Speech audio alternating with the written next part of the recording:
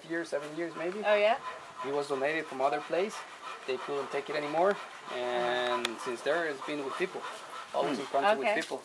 So he's used to being handled. he's very, very lucky that he's been friendly all this time. So you want to put it on, you just put it on like this. Hang it strong, don't worry. He likes to feel like it's being like in a branch, so you hold it from here and hold it from here. Okay. You got it? Yeah. How heavy is it?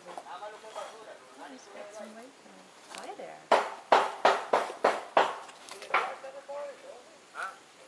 Oh.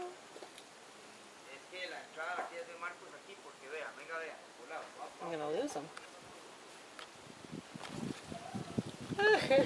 You can feel the muscles. Yeah, oh yeah. And it's every funny. part of them. It's funny when you hold one of these. This is a different family, it's totally different.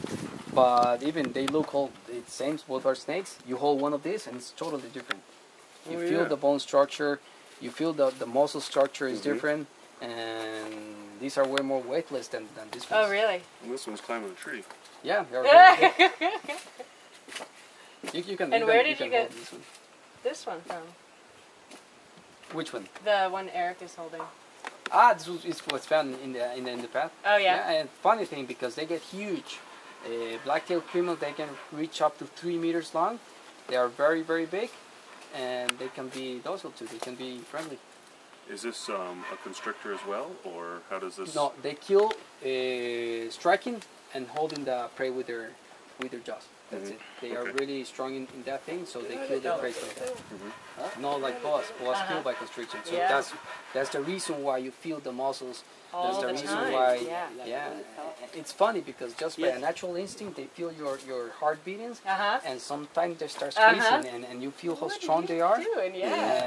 But it's an easy snake to handle, so you take it out very easy. But sometimes around your arm, sometimes you can feel the pressure. I have one on my head. Hello there. Oh, these guys are funny. Yeah, and you see also the behavior. This is way more attractive than this one. Way more. And that's the behavior. Non-venom snakes usually go after their prey. They're all the way looking for their prey. The metabolism is way much faster than the metabolism of a boa.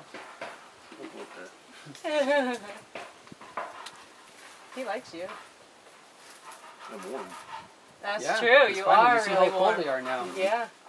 So they eventually start getting the heat from us and getting more active. Yeah, you are really warm. That's probably a good point. Oh, watch where that tail's going. Sometimes they roll over a back, like having a backpack.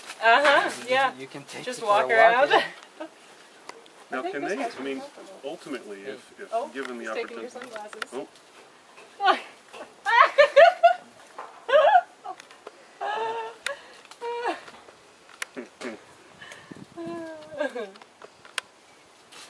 What were you saying?